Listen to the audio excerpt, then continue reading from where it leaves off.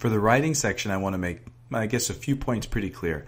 The first one I'm really excited about, and that's that I'm really happy with this section and teaching you this section because from my experience, it's the easiest for you to improve on. It's really, if you focus on it, it takes time and it's energy. I'm not saying it's easy, but it's the easiest from my experience. So your invested study time is really going to pay dividends with your score, meaning it's going to get higher. So make sure to focus on this, and as always, read everything carefully. The second point that I want to mention is sometimes students have a little bit of confusion with word count, but I am, for the best of my ability, explaining it as clearly as I can in the video and in the paragraph. So make sure that you listen and watch everything, because usually I notice the students who have trouble with understanding how to use the word count to help them perhaps don't listen and focus on the entire video. But if you guys have a question, let me know, and I'd be happy to give you more details about it. The last point that I want to mention is about our free TOEFL writing practice. So this I'm excited about because you're actually, just like with the speaking, reading, and listening, you're going to have a practice recording and everything for you to apply what you learned with.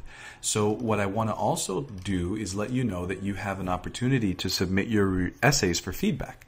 So free feedback, which is awesome. So all I want you to do is make sure that you submit them according to test conditions. So I know that many of you do your best to send me great essays, which is awesome, but we don't want to receive your best essays. We actually want to receive your worst essays, because that's going to give us an opportunity to know where you're struggling, and it's going to give us the best ability to help you improve. Make sure that when you write your essays, don't use WordPad for Microsoft or Pages for Mac. Make sure if you do, you take away the autocorrect. You don't want to do that. That's not on the TOEFL. So keep your spelling real, keep your grammar real, and keep your timing real. Make sure that you don't spend extra time. I know that it's tough to submit an unfinished essay, but that's going to give us an opportunity to know that you need to work on timing, and it's going to give us the opportunity to give you exercises to help you with that. So make sure that you do that. Follow the instructions here.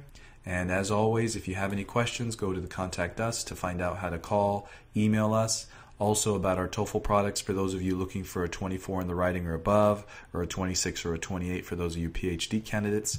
We have guaranteed programs where we really help you get the top score possible. So good luck. Any questions, let us know. We're here to help.